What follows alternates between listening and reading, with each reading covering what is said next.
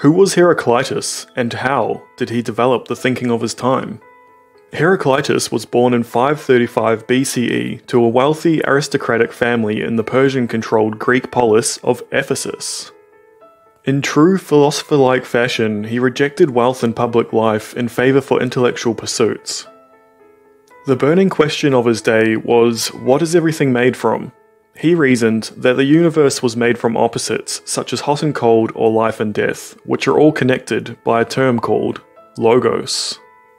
Logos is fairly ambiguous, and likely the meaning developed over time, as all definitions do. However, in this context, people with more knowledge than I have decided that it should be translated into reason. For more history, subscribe to my channel at History with Levi B.